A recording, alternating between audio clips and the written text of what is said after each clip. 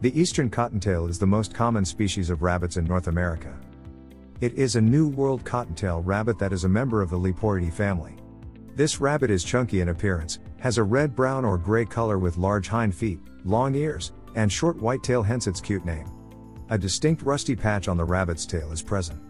The male looks different from the female. It has a brown-gray color found around the neck and the head, while the body is lighter and has a white underside found on the tail. The eastern cottontail has large brown eyes and oversized ears that it uses to see and hear danger or threats. During the wintertime, the fur of the eastern cottontail is more gray than brown. The babies will develop the same color after a few weeks of life. The kits will also have a white blaze that is found on their forehead, but this mark will soon disappear as the bunny becomes mature. The eastern cottontail can weigh from 1.8 to 4.4 pounds and has an average weight of 2.6 pounds. The female is heavier, but the two genders tend to overlap when it comes to size. There is a slight variation in body size of these breeds, with weights that seem to increase from north to south. The recognized colors of eastern cottontails range from red-brown to gray-brown. There are distinct color patterns on the body, especially on the head, back, and tail. The kits have the same color after a few weeks but have a white spot that goes down their heads. Distribution of the breed. The eastern cottontail can be found in meadows as well as in shrubs in the eastern and south-central areas of the United States, southern Canada, east of Mexico, and the northernmost parts of South America. You will find a large number of eastern cottontails in the Midwest states of North America as well as Arizona and New Mexico. Because of clearing forests, the eastern cottontail's range has expanded north. Originally, this breed is not found in New England, but it was introduced in the area and now competes for resources with the New England cottontail. Some people say that the two cottontails appear to look alike. It was also introduced in U.S. states like Washington and Oregon as well as Canadian provinces like British Columbia. During the mid-1960s, this breed was taken to Cuba, Cayman Islands, Puerto Rico, Barbados, Dominican Republic, Grenada, Haiti, Guadeloupe, and St. Croix. Temperament.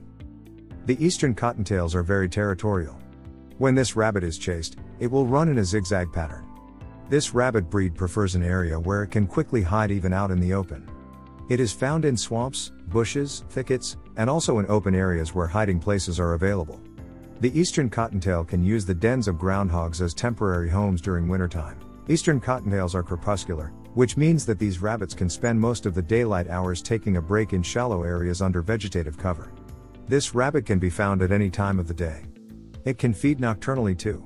The eastern cottontail is most active when there is less visibility, such as during foggy days and rainy nights, but are known to be active all year long. This rabbit breed can move for very short distances and may even be found sitting without moving like a statue for 15 minutes.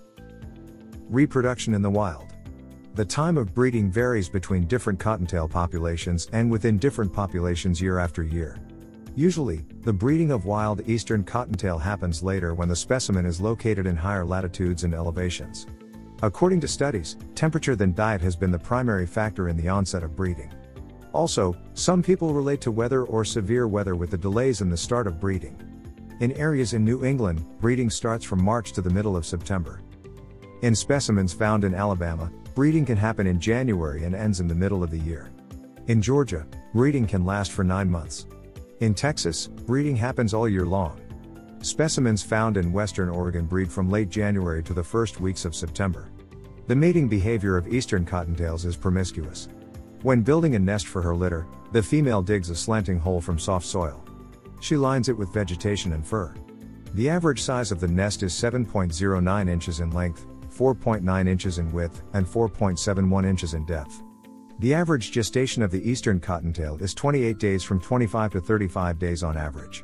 The eastern cottontail babies are born with a fine coat of hair but are blind. Eyes start to open at around 4 to 7 days, and at this time, these newborns are ready to move about and explore their area. The youngsters begin to move out of their nest in short trips at around 12 to 16 days. These will be completely weaned from their mother and from their nest at around 4 to 5 weeks. At around 7 weeks, the litter will disperse. The mother is not so attached to her litter. She does not stay in the nest for a long time and just returns to the opening of the nest to nurse her young. She will do this twice a day. By the time the eastern cottontail is 3 months of age, these are ready to mate. Most females are ready to breed in the spring after birth, but around 10 to 30% breed as youngsters or juveniles, or during the summer season of the year that they are born. Males will mate with females or more than one female. Usually, female rabbits can have up to 7 litters consisting of 1 to 12 babies called kits in a single year. The average is from 3 to 4 litters yearly. In the south, female eastern cottontails have more litter in a year but fewer young ones in a litter. In New England, the females have around 3 to 4 litters in a year. Eastern cottontails can have as high as 35 babies in a year. Diet in the wild. In the wild, the eastern cottontail has a varied diet and is dependent on the availability of food. These rabbits eat vegetation exclusively. Studies show that there can be up to 145 plant species in the diet of local eastern cottontails. The natural diet includes barks, leaves, fruit, flowers, twigs, seeds, rush seeds, sedge fruits, and grass seeds of almost all kinds of plants in its habitat. Some cottontail breeds will produce 2 kinds of droppings, and one of these is reconsumed. This redigestion is said to increase the nutritional values of many dietary items found on rabbit droppings. During the summertime, eastern cottontails will eat tender green herbs if these are available. In many areas where eastern cottontails are found, Kentucky bluegrass and Canada bluegrass are necessary for the animal's diet. Other species will eat clovers and crabgrasses, which are usually available all year long. Cottontails found in Connecticut will eat summertime foods like clovers, timothy, bluegrasses, alfalfa, quackgrass, crabgrass, dandelion, plantains, ragweeds, goldenrods, redtops, chickweed, and more. This rabbit will also consume several domestic crops like wheat, oats, or anything available for them to snack on. Eastern cottontails are also active during the cold season. This is when even green vegetation is blanketed with snow. These rabbits will readily consume twigs, buds, and barks of woody plants and trees. In Connecticut, winter foods are gray birch, smooth sumac, and red maple, which are available even when the temperature drops significantly. Habitat parameters. Eastern cottontail habitat parameters are important in ponderosa pine, pinyon juniper, and mixed species. It lives in woodlands with woody debris, shrubby and herbaceous understories, and degrees of patchiness.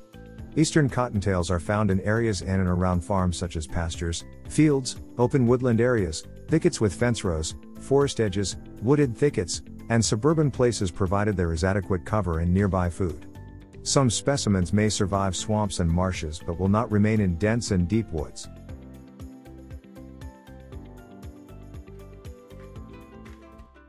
If you enjoyed this video, kindly press the like button. Also, don't forget to subscribe with notifications on, so that you don't miss out on videos like this. Thank you for watching.